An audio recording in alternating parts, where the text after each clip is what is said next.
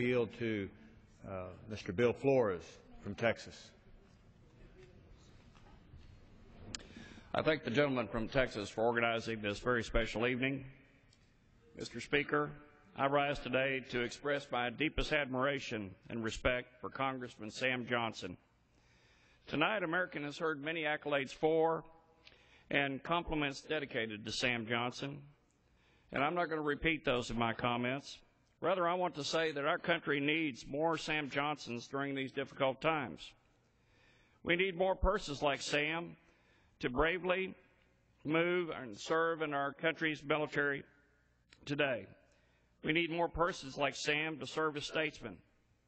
We need more people like Sam who put principle ahead of politics or personal gain.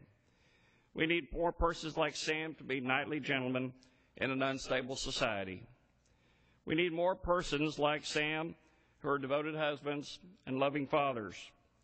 Mr. Speaker, America needs more heroes like Sam Johnson. I pray that America continues to produce men and women of strength and perseverance and character like Sam Johnson. God bless Sam, his wife Shirley, and his family. In particular, we remember their son, Bob Johnson, this evening.